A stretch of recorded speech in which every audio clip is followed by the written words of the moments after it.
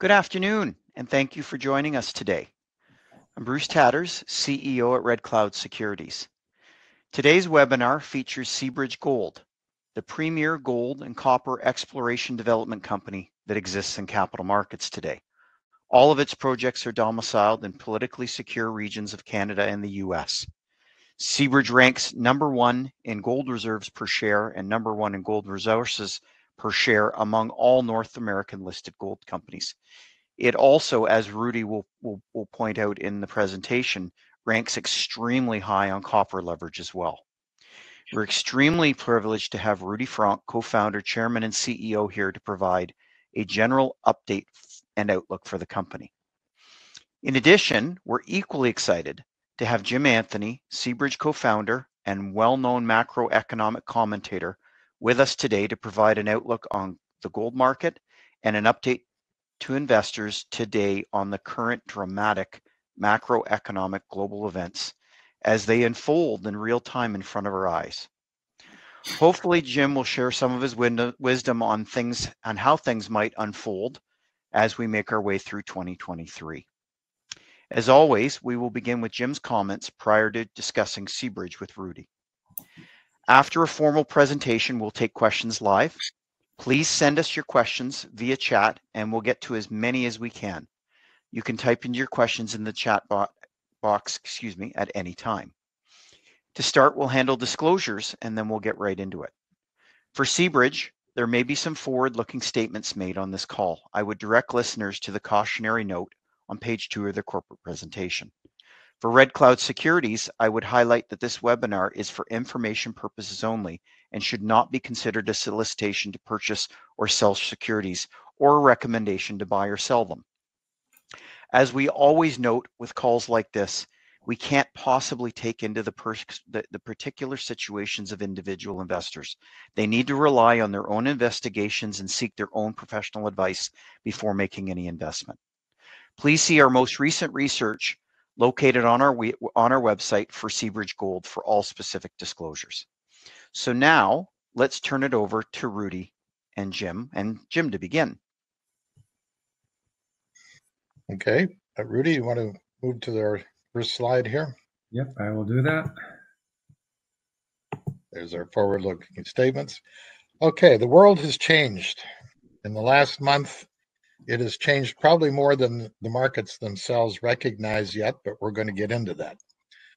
And the biggest change is that we're now facing a really big funding problem, a US dollar funding problem, shared by central banks and commercial banks.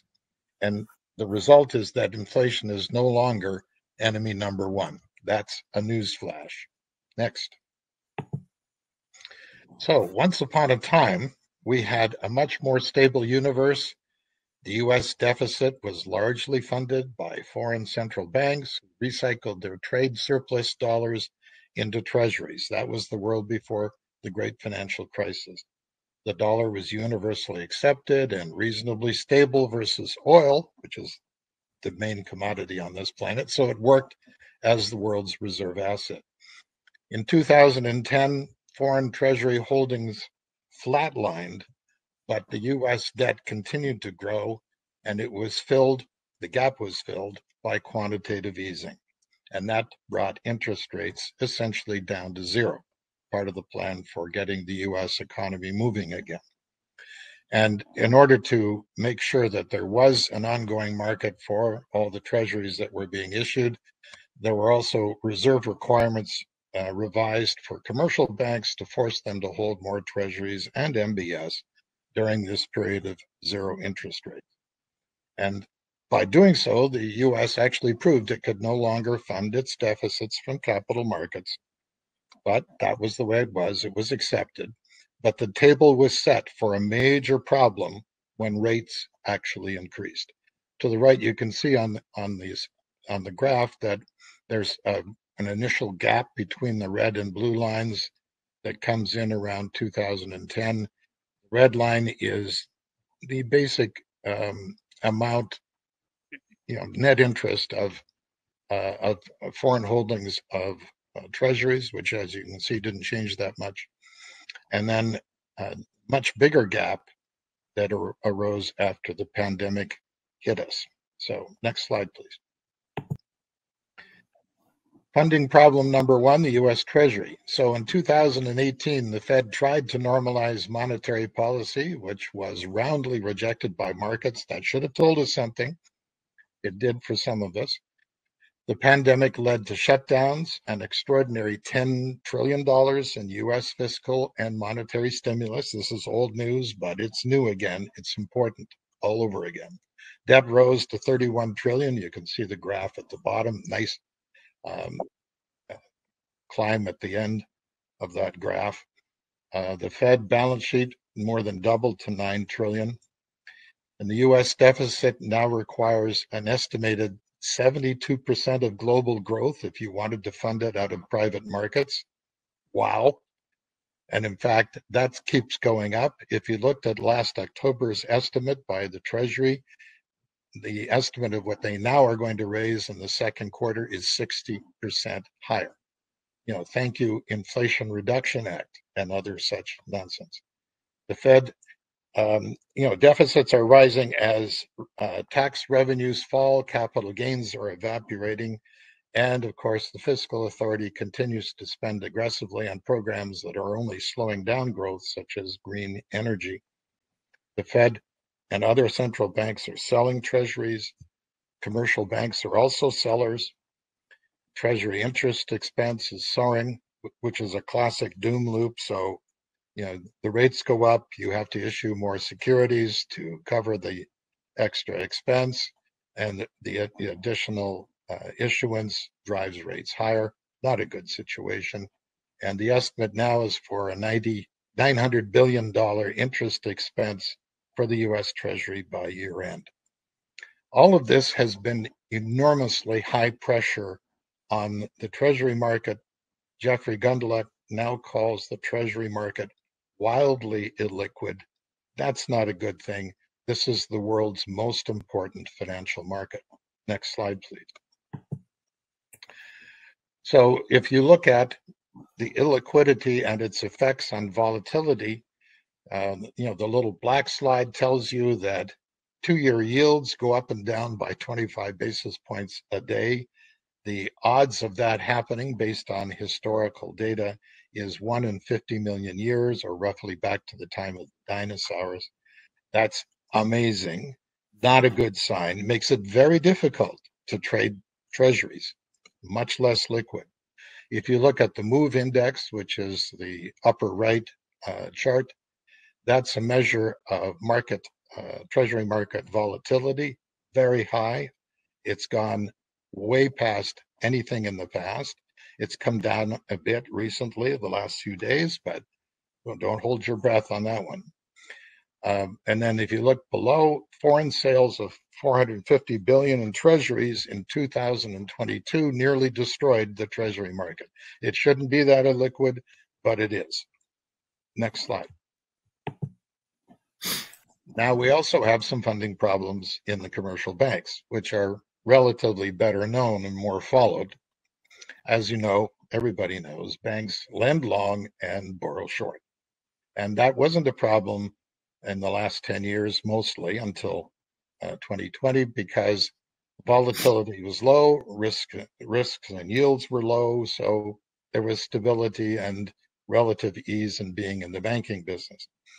The pandemic weakened loan demand, tightened lending standards, and of course, COVID stimulus flooded the banking system with all these savings that were at zero cost, so the banks didn't have to pay for them.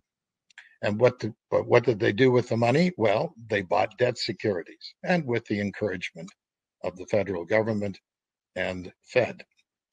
So the Fed continued QE and ZIRP, 10 months too long by some estimates, maybe 10 years too long, creating inflation, which, was transitory, and aided by Congress spending unnecessary extra trillions into the economy, we got rip-roaring inflation. No surprise to anyone who knows anything about economics. The Fed started the most aggressive tightening in history in 2022, well behind the curve as usual, and 2022 was therefore the worst year in the Treasury market ever. and in part due to the fact that foreigners were fed up with the way finances were being run in the US, so the foreign sales amounted to $450 billion, which the Treasury market had a hell of a time trying to absorb. Deposits left banks for higher returns elsewhere, which banks couldn't match because of the low yielding assets that they acquired during the zero interest period. Treasuries and agency debt fell in value, but the banks had to sell them for liquidity purposes anyway. Next slide, please. So here we are. What was the response? Well, there was something called the BTFP, which came out 2 weeks ago, which is the bank funding program on a term basis that allows treasuries and MBS to be pledged for free cash without a haircut at the Fed. There's $2.7 trillion worth of this stuff. So you look at JP Morgan and Goldman Sachs saying, well, essentially, that's $2 trillion of QE, because at least 2 trillion of that 2.7 is headed over to the Fed for zero cost money. And what happens after a year? Well, we don't know. Certainly looks like a market overhang from here. Now, there's also an implied guarantee of US bank deposits, thanks to Silicon Valley Bank. Remember, there are $18 trillion worth of savings and deposits at banks. But unfortunately, you have to go bust first to get the backstop. We'll see if that changes. The BTFP does nothing for the thousands of banks who are losing more deposits than they have assets eligible for pledging at the Fed. Also, at the same time, we got a whole swath of dollar swaps. We don't even know how much yet. The aim for that was to slow down the sale of $7.3 trillion in treasuries owned by foreign banks and also to bail out foreign commercial banks. So bottom line, the new game plan is expand the Fed balance sheet. Does that sound familiar? It should. And in fact, in the last 2 weeks, $400 billion expansion in Fed balance sheet has occurred, which is 2/3 of 1 year's worth of QT that has been reversed. Next slide, please. So with an expanding Fed balance sheet again, you would expect it would be good for gold, and it will be. Tightening is over. Inflation is no longer the #1 issue, although the Fed will still talk up a good game. The Treasury market is. If the Treasury market goes, there's nothing more to talk about. Dollar liquidity must increase to prevent liquidation of treasuries. The dollar is being sacrificed, and inflation won't go back to 2%. If you look at the latest services PMI, for example, it had another little surge up for March. Why? Because of wage pressure. Not good. Central banks are exchanging dollar assets for gold, so they know what the new play is. And in 2022, official gold reserves went up a record 1,136 metric tons, while dollar foreign FX reserves fell a record 950 billion. What does this all mean? Gold has entered a new bull market, and happy days, for Rudi and I at least, are here again. Over to you, Rudi. Thanks, Jim. So just by background, Jim and I formed Seabridge in October of 1999 with the expressed view of trying to create the industry's best leverage play to a rising gold price. We also, in our career, Jim and I have had mines that we built expropriated by third world governments. So when we formed the company in 1999, one of our guiding principles was to try and minimize political risk by focusing only on North America. As you can see here, all of our assets are located either in Western Canada or the United States. Our two most advanced assets include KSM in British Columbia, which is the world's largest undeveloped gold and copper project, as measured by gold reserves or gold resources with a lot of copper, and also Courageous Lake in the Northwest Territories. We also have 3 earlier stage exploration projects in the portfolio, Iskut, which we actually believe could be another KSM, 3 ACEs in the Yukon, and Snowstorm in Nevada. And I'll touch on each of those in the presentation. The more important critical guiding principle that we followed from day one was to try and create the industry's best leverage play to a rising gold price. And we've done that through the simple concept of growing ounces in the ground faster than shares outstanding. The thought being that the more gold we can provide on a per share basis, the better our share price should do if the gold price goes higher. And as you can see on this chart, we've delivered on that in terms of growing ounces per share. In 1999, we basically had the market to ourselves, being able to go out and buy uneconomic assets from the larger companies for pennies on the dollar. By the time we finished our first wave of acquisitions in 2002, we had about 27 million shares outstanding and about 15 million ounces of gold in the ground. So about a half an ounce of gold per common share. If you fast forward to the end of 2022, our gold count actually grew to 170 million ounces of gold in all resource categories, while our share count grew to just above 80 million shares. So at the end of 2022, each one of our shares was backed by just over 2 ounces of gold per share in the ground. And as you can see on these charts here, we actually provide more gold ownership per share than all the big gold companies and any other company in our space. In terms of resources, over 2 ounces of gold per common share. In terms of proven and probable gold reserves, about 0.66 ounces of gold per common share. And what this has translated into is what we were hoping for from the beginning, and that's to see our share price outperform the price of gold and other gold equities. As you can see here, over the long haul, over the past 23 years, our share price is up over 5,000%, whereas the gold price is up by just about 500%. So we've actually outperformed the gold price on average by about 10 to 1. It's always interesting to note here that the larger gold companies that tend to be the go-to stocks in the investing space have underperformed the gold price over the long haul. You would have been better off owning physical gold during that time period than shares of a Newmont, Barrick, Agnico Eagle, or any of the better-known larger companies. I actually gave a presentation a few years back at Jim Grant's Investor Day in New York City, explaining why, in our view, the gold companies have actually not kept pace with the price of gold. And that's a whole other presentation. As Bruce mentioned, along the way, we also found a lot of copper. At KSM, we now have over 50 billion pounds of copper in all resource categories. If you ignore our gold, ignore our silver, and ignore our molybdenum, we actually have more copper per share, either in terms of reserves or resources, than the leading copper companies. And why is that important? As bullish as Jim and I are in gold going forward, we also believe that the price of copper will go a lot higher as a result of a lack of new supply coming on the market in a market that demands more copper each and every year because of green energy initiatives. So if you like gold, like copper as well, because they're both going higher. KSM is the asset that has driven most of our value over the past 15 plus years. It's an asset that we acquired in June of 2000 from Placer Dome. We bought this project for $200,000 after Placer Dome had spent over $25 million at the project. When we bought it, there was not a lot going on in the region. All of a sudden, this is becoming the go-to space for the major mining companies, either in the copper world or the gold world. Next door to us, we have Newcrest that just recently purchased Pretium. They also have a 70% interest in the Red Chris mine to the north of KSM. Newmont is here. Teck is here. Freeport just showed up a few weeks ago in an earlier stage exploration play.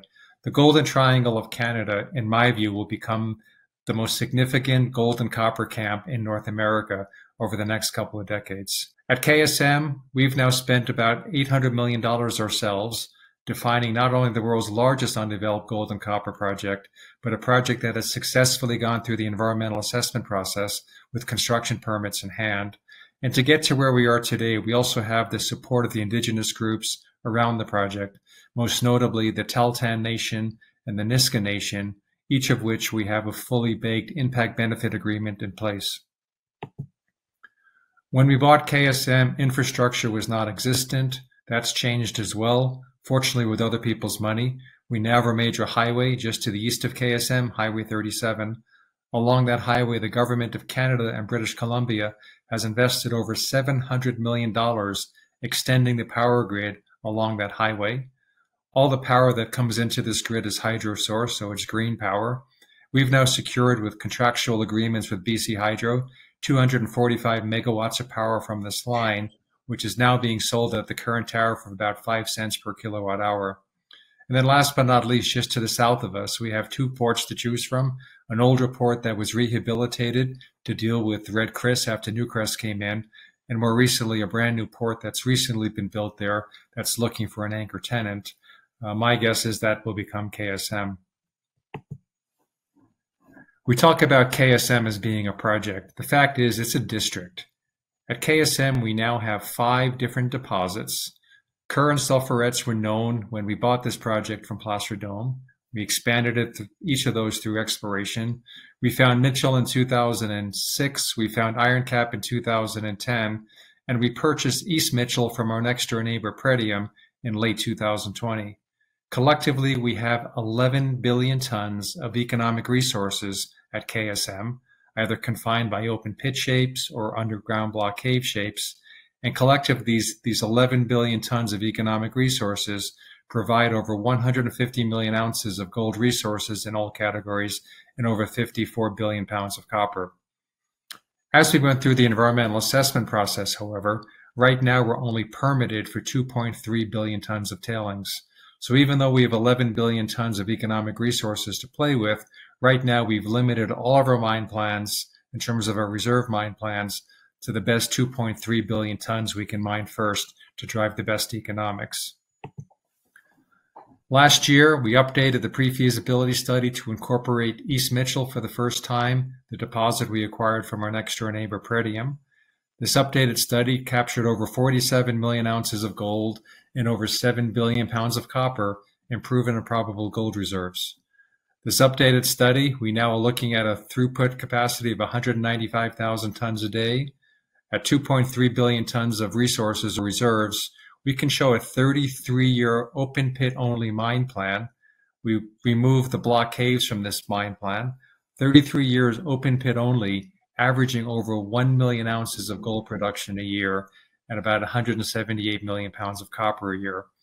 If you look at the projected economic performance, this is a project, when you include the upfront capital, the sustaining capital, the closure costs, the reclamation costs, and the operating costs, net of copper and silver byproduct credits, you're looking at an all-in cost of production of about $600 an ounce for each ounce of gold produced.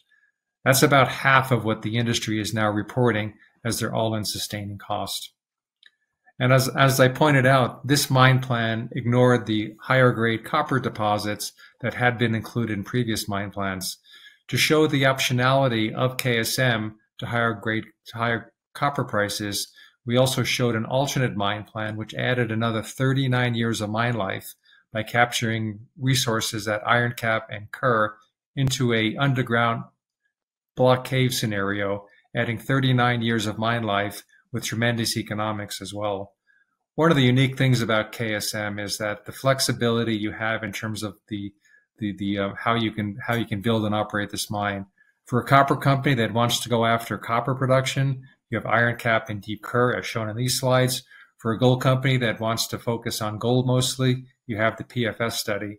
But there's also the integration where you actually can start to mix and match and actually make the project even more economically attractive by moving some of the block caves forward.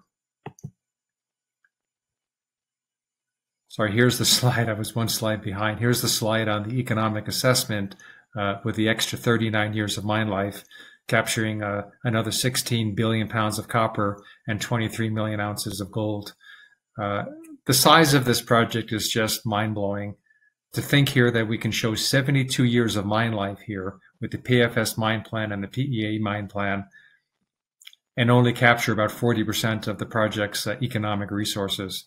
One of the reasons why the First Nations are so supportive of this project, they see a project here that will not only be around for 10, 20, or 30 years, they see a project that will probably last for well over 100 years, making it multi-generational and providing a lot of jobs and financial benefits to their nations over time.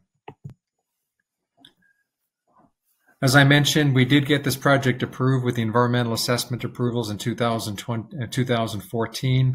The environmental certificates we have are set to expire in July of 2026. Fortunately, there is a mechanism in British Columbia known as substantially started that if we can achieve this objective, our permits are then good for the life of the project. So a little over a year ago, we went out and secured US $225 million in funding from Sprout Royalties and Ontario Teachers Pension Plan, where we sold them a secured note, and that note will automatically convert into a royalty on silver production at commercial production. The funds from this secured notes sale are being used to build camps, to build roads, to build fish compensation, to build a power switching station that's required to tie into the grid, and also for building bridges. Here you can see in this one picture here, last year we completed a construction of a 100-man camp that's now fully operational. We also started working with BC Hydro. We signed a contract with them for $84 million. And with that funding, they are now building our switching station that we plan to tie into with the grid over the next few years. Building roads. Before this, there were no roads into the site area. Last year, we finished 17 kilometers of the first road coming up from Highway 37, past our camp and into the Treaty Creek area. That road will continue this year towards the mill site as well as towards the saddle area.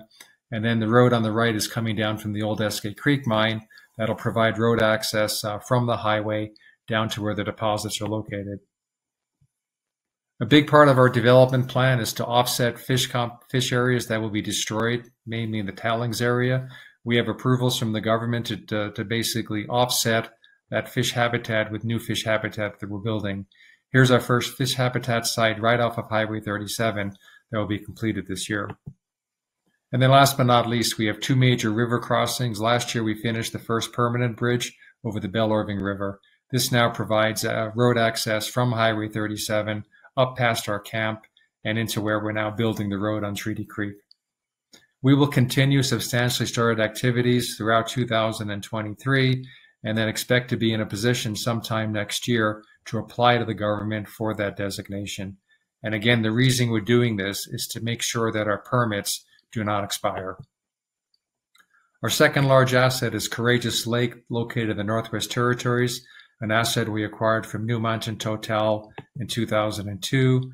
It's located just south of the two big diamond mines, Diavik and Ikati, and just off the winter road that services those two large diamond mines. When we bought this project, there was about 5 million ounces of known resources.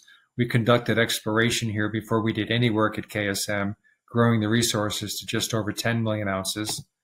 In 2012, we completed a pre-feasibility study showing a project that could be large but not very economic at a time when the Canadian dollar was at par with the US dollar.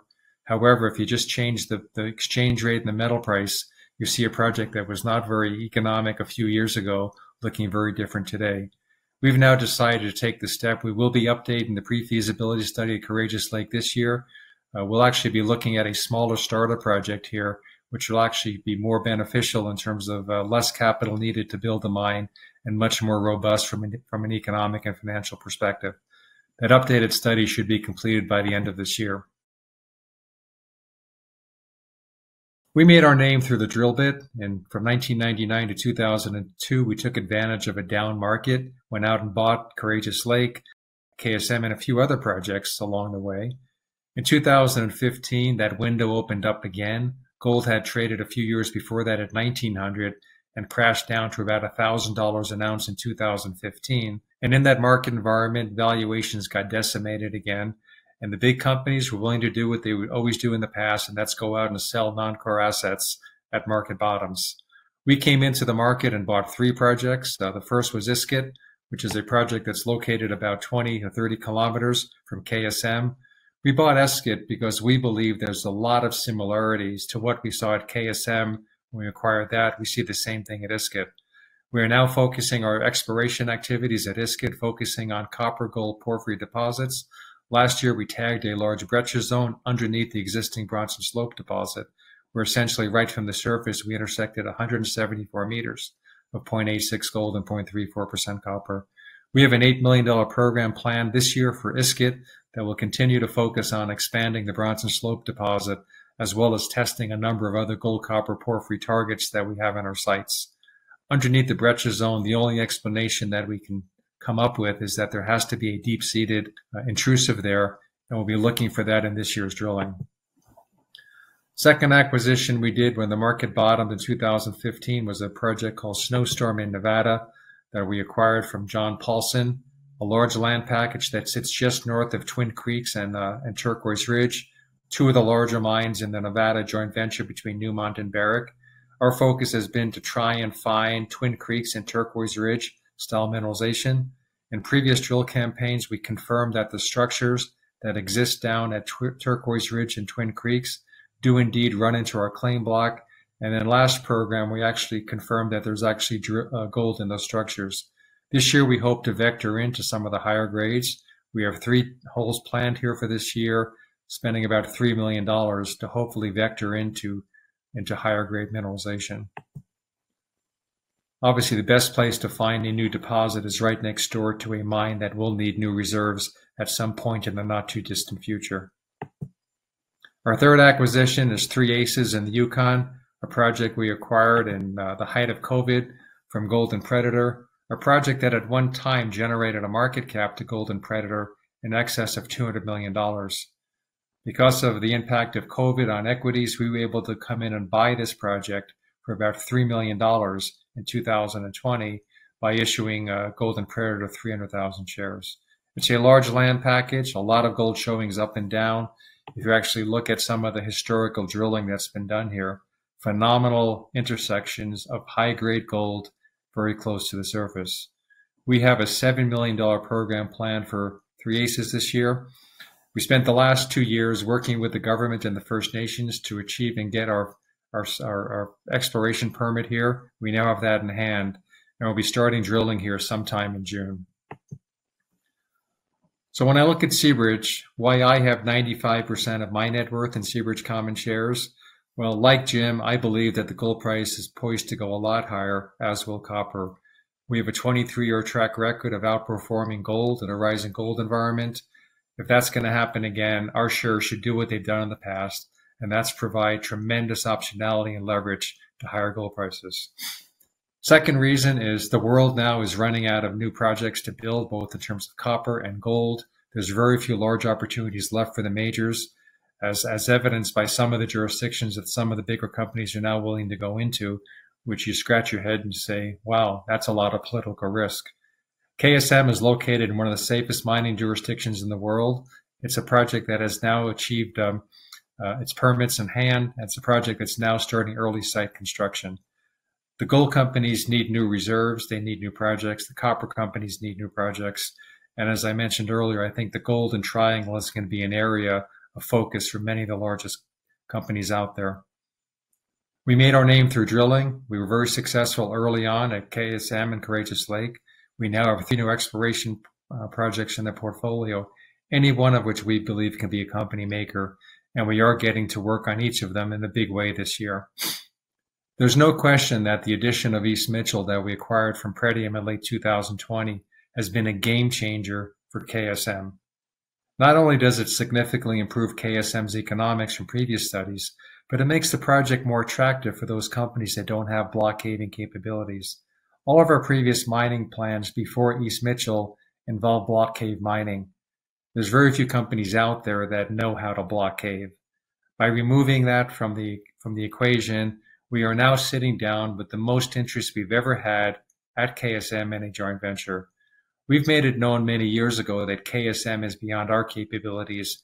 We need a major mining company to come in and co-work this asset with us. Our preferred structure is a joint venture where our interest would be to keep a meaningful stake in the project while minimizing our capital contribution. I think we now have our best foot forward to get a deal done. I know we've been talking about a deal for a number of years, although we have received a number of proposals over the years, not quite the right one yet. With the additions we've made now with East Mitchell and also our willingness to take on substantially started activities on our own, we think we've now set the stage to get a deal done that we can say yes to. Finally, one other distinguishing characteristic of Seabridge is the strong insider ownership that we have. Insiders own over 30% of the stock, And then if you look at the next larger group of shareholders, mostly institutional, that tend to be gold focused, it takes about 10 phone calls for us to get more than 50% of our stock on the line. That's pretty unique in the gold mining space. And then finally, before we turn it over to questions, Bruce, we are dual listed, although we're a Canadian company. Most of our volume actually trades at the New York Stock Exchange. So Bruce, with that, happy to answer questions. Thanks, Rudi. First thing I would mention is there's some questions in the chat bar now, but this is the time. There's lots of people on the line. We're going to ask both Jim and Rudi. We're going to probably go back and forth with questions to each of them. Please, now is the time to put up any questions either directly related to Seabridge or any of its projects or capital structure or what have you, or any macro questions you have or outlook questions for Jim. Please be sure to put them on the line. I'm going to start with Jim, and I'm going to start with one of my own because I found this extremely interesting the other day, Jim, and I wanted to put it to you. And that is, there was some really good commentary in the last few days that typical bank runs that we find ourselves into at various points in history have used to happen from concern over credit quality of loan books and portfolios. Right. And the commentary over the last few days is that this is one of the very first bank runs we've seen because depositors have smartened up. And with the attractiveness of treasury bills yields versus bank deposits, as you clearly pointed out, the banks having so much of their duration and assets tied into such low yielding things aren't able to push up their deposit rates for customers really well. So we're actually starting to see bank runs because liquidity is drying up and deposits and moving to higher yielding, more liquid, more secure assets like treasury bills. So that has got to be A, terrible for banks. Let's just start there. And B, one would think that, you know, when you look at different liquidity measures, the different M measures, one would think that available cash drawing out of these institutions and into places that are not quite as liquid and more sort of investment focused is going to really drain the system of liquidity. And we all, you know, from Ray Dalio, we all learned that credit and liquidity is how economies run. So just curious as to your thoughts about what we see right now. Well, you've nailed it. And that's why, you know, the theme of my presentation was we have a big funding problem. The banks, and in fact, credit from banks has been the key to expanding the money supply and expanding the economy. We are a credit-driven economy. The depositors are leaving for very good reasons. And, you know, some of that can be replaced through the BTFP by rounding up the bank's mortgage-backed securities and treasuries and pledging them at the Fed. And there's 2.7 trillion they can do of that. Good stuff. But there are $18 trillion worth of deposits. There's just not enough to cover that. And as the banks shrink, and that seems to be what's going to happen, there are about 4,000 banks in the United States, give or take. They will be going out of the loan business. They're virtually out of the loan business now anyway, because of the difficulties in establishing what is good credit in an economy that's just coming out of the pandemic. So you look at things like commercial real estate, you know, the banks have $2.3 trillion of commercial real estate mortgages, and they need to roll those over, 250 billion of them this year. Are they going to get rolled over? Can banks do it? Or do they need their money back? And it seems to me they are going to need their money back, many of them. So we're looking at a very significant credit contraction. And actually, Powell hinted at that in his last Q&A after the last FOMC. What are they going to do about it? That's a dollar shortage, in effect, a credit shortage that has to be filled. There's no way around it. And so when people worry about, you know, deflation and the fact that, you know, the contraction will lead to deflation, they are leaving out of the equation the obvious requirement from the Fed that they do something about this and do it fast. Now, they've taken a first step with the BTFP, but they need to do a lot more. And just one follow-up to that before I move on to a question to Rudi. The other thing that it really seems to be doing, there's been a lot of commentary about the difference between the big money center banks and the regional banks. And the regional banks provide a very different function to real-time local businesses, local consumers in regions around the US that, through credit providing, that doesn't happen by the big money center banks who deal with Fortune 500 companies. And there seems to be a real dichotomy about, there's systemically important institutions that are above a threshold, but we might wipe out a whole generation of these regional banks that provide a function that the big guys aren't doing. Right. And that's 2/3 of all jobs created are in smaller firms. They get their money from smaller banks. If you're funding, a car dealership and doing a floor plan, you're not getting that from J.P. Morgan. You're getting that from your local bank. If you have a Class B office building in Poughkeepsie, you're not dealing with J.P. Morgan. You're dealing with a local bank. So the effect of the contraction is going to aim right at the heart of job creating in the U.S. And that's we're going to see that by the end of this year in terms of a significant uptick in unemployment. Okay, so let's move over to Rudi. One of the questions, it's targeted towards copper. The copper grades at KSM seem low to existing mines. Are there different processing methods necessary to harvest them for KSM? No, fortunately, we have tremendous favorably metallurgy there. We basically have one mill design here where you basically take your material through a crushers first, then a flotation circuit. You make a copper concentrate. You then take the what falls off the copper concentrate. You put that through a CIL circuit to get gold and silver. And when moly grades are high enough, you make a moly concentrate. When you look at KSM, you can't just look at a specific grade of copper or specific grade of gold. You have to look in the combination. What is the combined metal value, recoverable metal value per ton of ore? When we do all of our analysis, we run it through an NSR. What is the net smelter return payment back to the company based on all the four metals we have and the recoveries in place, and then obviously the smelting and the refining and treatment charges. So that's important to look at. You look at projects around the world, these grades that we're forecasting here in our reserve grade are actually quite high compared to other operating gold copper projects around the world.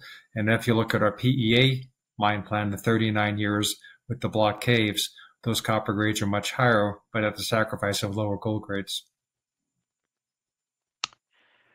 I'm going to give you a follow-up, Rudi, because we gave Jim two. So next one is, what is the main hurdle to developing the project? $6.5 billion. I was going to say that, but it's your webinar, not mine. So let's face it, that's a big number. However, when you look at what big companies make now in terms of annual cash flow and their need for new projects, these are exactly the kind of projects that big companies are starting to look at. Case in point, Barrick looking to do a similar size project in Pakistan that's probably going to cost the same amount of money, but obviously with a lot more political risk. The fact is, to build a project this scale, it's $6, $7, $8 billion projects. We're fortunate that capital is one thing, operating costs are another, because we have the ability to use hydropower for all of our electrical needs there, which essentially we will. We're looking at low operating costs here. So you look at the upfront capital of $6.5 billion. By the way, some of it we're spending now and substantially started, so that number will come down.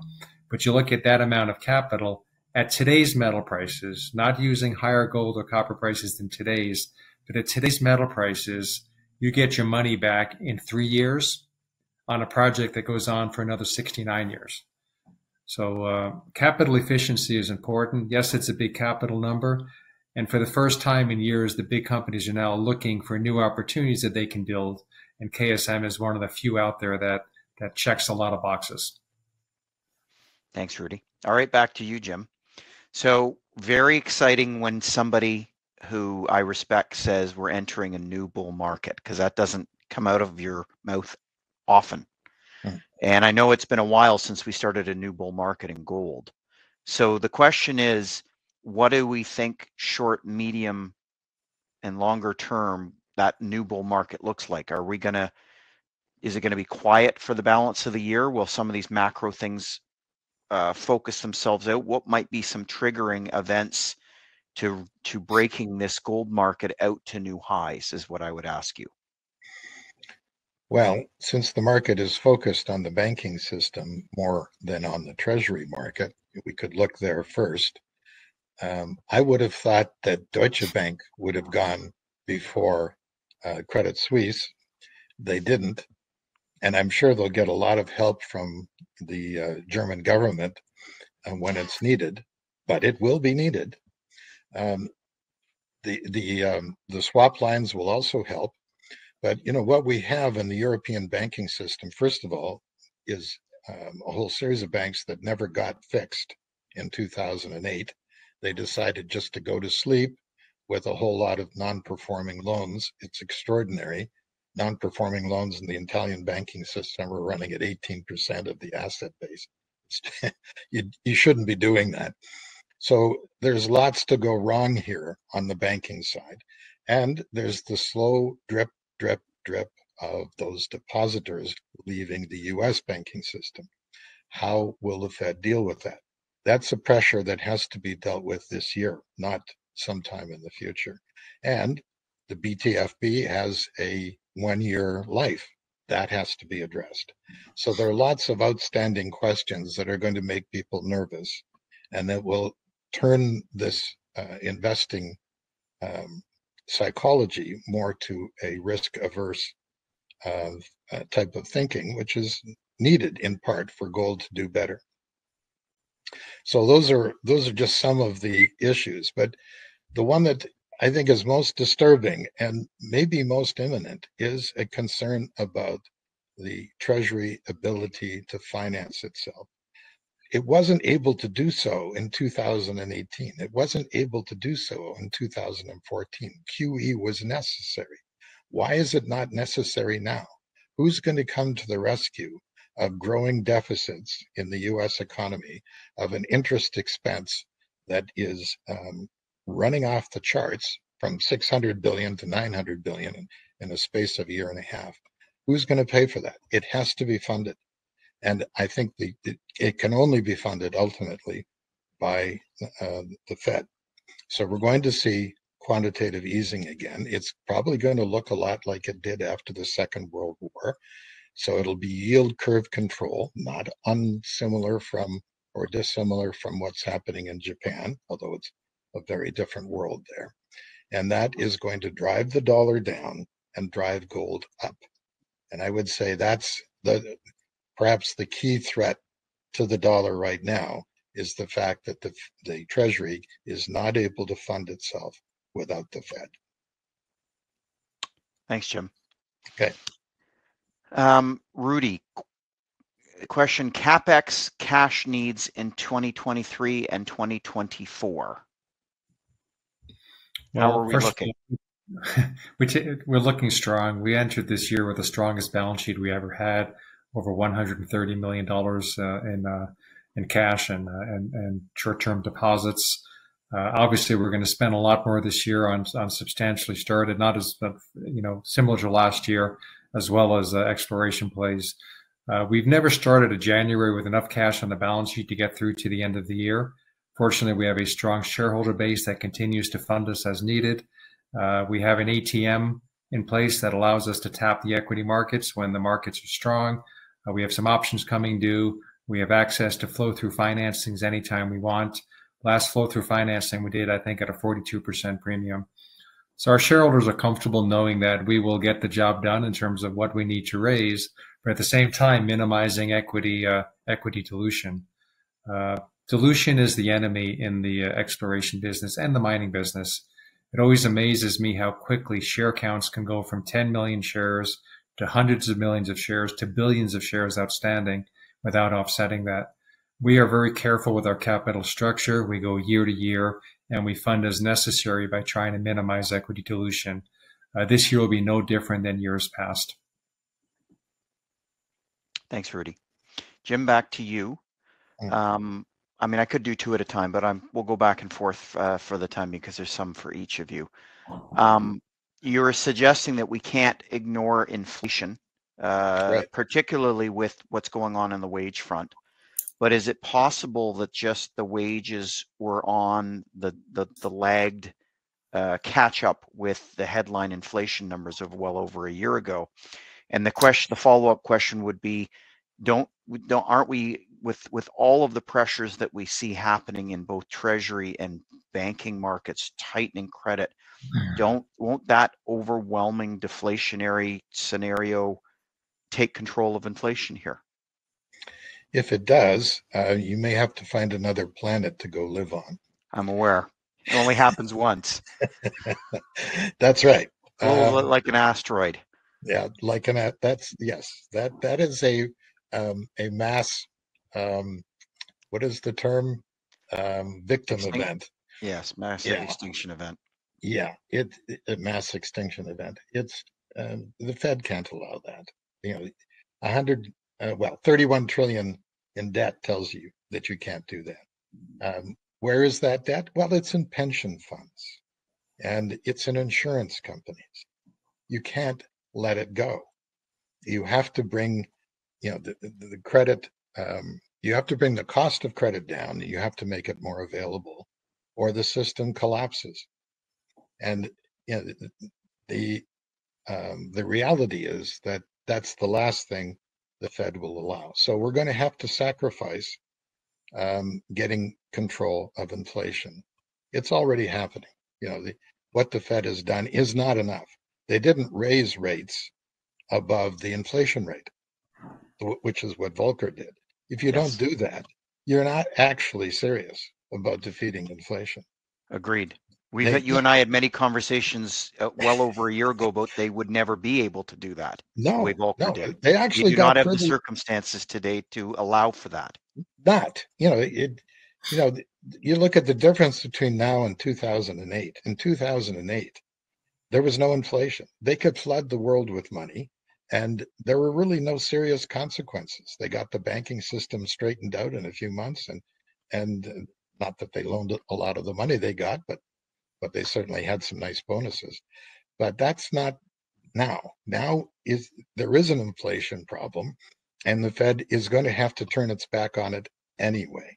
Now, they'll try to do so in a way that tries to restore some of the, or keep some of the credibility of an inflation fighter. So they may look at dropping QT first. I mean, their balance sheet is already growing again at the rate of 200 billion a week.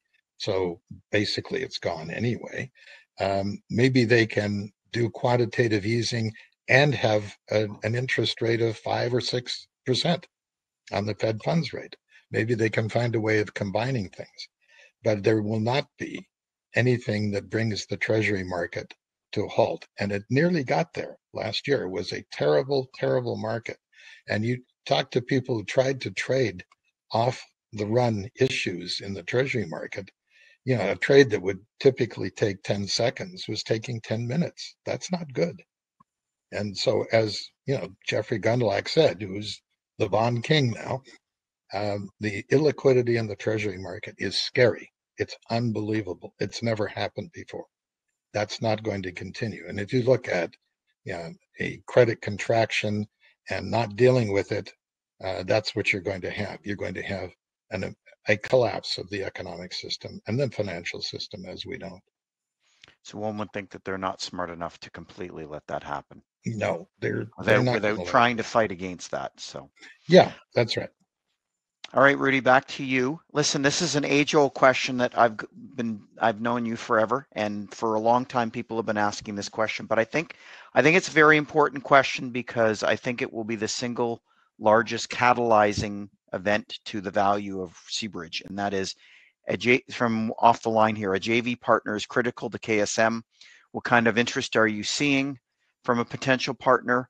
And with gold near 2,000 and copper near $4, why aren't we seeing Seabridge rising with those commodities? I guess that's a two-part question, Yeah. Well, which we were talking about in advance. But why don't you go ahead? Yeah, well, the first part of that, I mean, clearly, if you look at gold equities right now relative to the gold price, gold stocks are as cheap as they've been in a long time. Here with gold pushing to 2,000, it's hard to believe that Seabridge is trading, at $17 Canadian. It's not just Seabridge though; it's across the board. I mean, look at Newmont. Newmont has gone from 84 last year when gold were at these similar levels down to a recent low in the low 40s. There's just not a lot of interest right now in gold equities. As the gold price breaks out from here, though, I think you're going to start to see the Western investor show up who tends to buy gold equities. In terms of KSM, there's no question in my mind that a joint venture announcement will create a lot of value very quickly. And as I've said for years, we're looking for a joint venture partner. It hasn't happened yet. We've gotten close a few times. We've turned down a number of proposals that didn't meet our objectives. All along the way, though, we saw ways that we could actually improve our position in negotiations by continuing to de-risk the asset. The last two pieces of the puzzle are now in place. Bringing East Mitchell into the mine plan has now made a project that's far more attractive than it's ever been in the past, not just in terms of economics, clearly it's a lot better now, but also in terms of implementation of a mine plan here. With block cave mining and all of our previous mine plans, you had to start developing the block caves in the first 10 years of mine life. There's very few companies out there of the largest mining companies that know how to block cave. In fact, only two. So having a mine plan out there that most companies couldn't execute on was a challenge. We've removed that now. For those that want a block cave, it's still there. But for those that can't, you don't need to worry about it. And the second part of the issue in terms of we were facing in terms of joint venture negotiations were our permits. Even though we got our permits in 2014, they were originally set to expire in 2024, a 10-year period. That was always a hindrance for big companies looking at this as well, because, okay, you can get into this project, engage with it, and then in a few short years, if I haven't started construction here, the permits will expire. We were fortunate that as a result of COVID, with the support of our Indigenous partners, we were able to get an extension on our permits to 2026. When we got that extension, we said, okay, we now have the runway ourselves to go out and remove that risk from any joint venture discussion by doing substantially started. So we went out last year in a very creative financing without any equity dilution and raised $225 million with Sprott and Teachers to actually do that work. The work we're doing now at KSM last year and this year will allow us to be in a position to apply for that substantially started designation next year, which will then result in a further de-risking of the asset. So we think at this point in time, we've always talked about terms trump timing, but now we're at a point where we've gotten all the work done that we can see to de-risk the asset. So now is the time to get a deal done. We have never seen more interest than we're seeing right now. A lot of it has to do with metal markets where they are, but also the ability for the big companies to transact again. For many years, they were more focused on cleaning up their balance sheets, selling non-core assets, paying down debt, and returning capital to shareholders through dividends and through share buybacks. The problem with that is they didn't invest in the future. As a result, the gold industry now has less reserves today than ever from a timing perspective. The big gold companies need new projects. The big copper companies need new projects. Here we're sitting with a project that has been significantly de-risked and is never more attractive than it is today. So I am confident that we will get our deal done within the next 12 months and will be off and running in terms of value. Thanks, Rudi. So listen, I could keep asking questions and there's more on the line here. What I think we're going to do is give Rudi the transcript of questions so he can come back to those individuals after. But we're on to 3 o'clock now, a full hour into this. Time really flies when we're having fun. I want to thank you, Rudi, and I want to thank you, Jim, for being on the call today. And I had a tremendous amount of fun. I always enjoy this. So thank you so much. Yeah. You're a great moderator. Bruce, you're our favorite. Yeah. Bruce, thanks again. You and I have known each other for well over 30 years, and you've always been there and at my corner. So I really appreciate that and look forward to continuing working with you. It's a good corner to be in. Thanks. Thanks, guys. And thanks Take care. everyone for Take care. taking the time to join us today. We appreciate it. Thank you. Take care.